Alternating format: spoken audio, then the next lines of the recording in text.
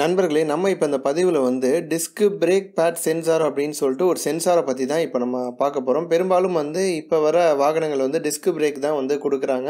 அதுலேயும் வந்து பைக் அப்படின்னு நீங்கள் எடுத்துக்கிட்டீங்க அப்படின்னா ஒரு 75லேருந்து 80% பைக்குகளில் வந்து ஃப்ரண்ட்டில் வந்து டிஸ்க் கொடுக்குறாங்க. 2 டிஸ்க்கு கொடுக்குறாங்களோ இல்லையோ, ஃப்ரண்ட்டில் வந்து கண்டிப்பாக வந்து டிஸ்க்கு கொடுத்துட்றாங்க.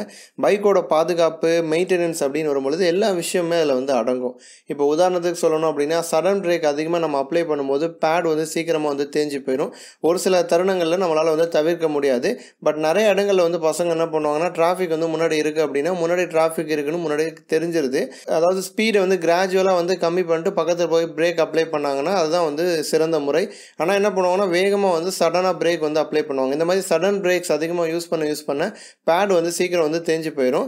ஒரு சில கார்களெல்லாம் பார்த்தீங்க அப்படின்னா, கொஞ்சம் காஸ்ட்லியான கார்களில் வந்து டிஸ்க் பிரேக் பேட் சென்சார் அப்படின்னு சொல்லிட்டு சென்சார் ஒன்று இருக்கும். ரவுண்டு மாதிரி போட்டு ஒரு ஐகான் ஒன்று இருக்கும். டேஷ்போர்டில் பார்த்தீங்க அப்படின்னாவே வந்து தெரியும். அதாவது வந்து பேட் வந்து தேஞ்சு போச்சு அப்படின்னா நமக்கு வந்து ஒரு அட்டென்ஷன் கொடுக்கறதுக்காக தான் இந்த சென்சார் வந்து இருக்குது.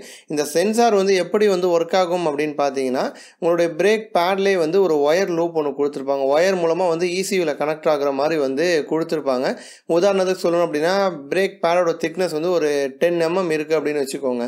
2 mmல வந்து அந்த ஒயர் வந்து கனெக்ட் ஆகிருக்கும். இப்போ 10 mmலேருந்து கொஞ்சம் கொஞ்சமாக பேட் என்ன ஆகும், தேஞ்சிக்கிட்டே வரும்.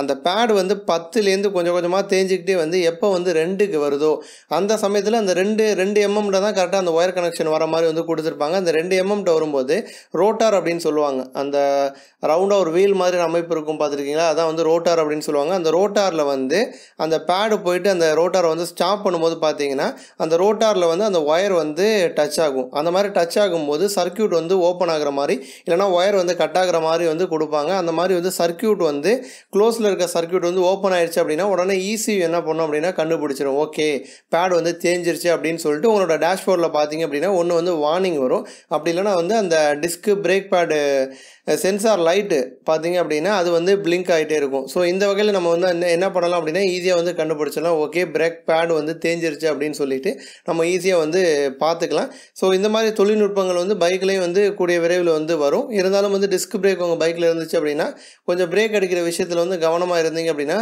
பிரேக் பேடோட லைஃப் வந்து நல்லா வரும். இந்த வீடியோவை பற்றின உங்களது எண்ணங்களை கமெண்ட் பண்ணுங்கள். இந்த வீடியோ உங்களுக்கு பிடிச்சிருந்துச்சு அப்படின்னா மற்றவங்களுக்கும் ஷேர் பண்ணுங்கள். நன்றி.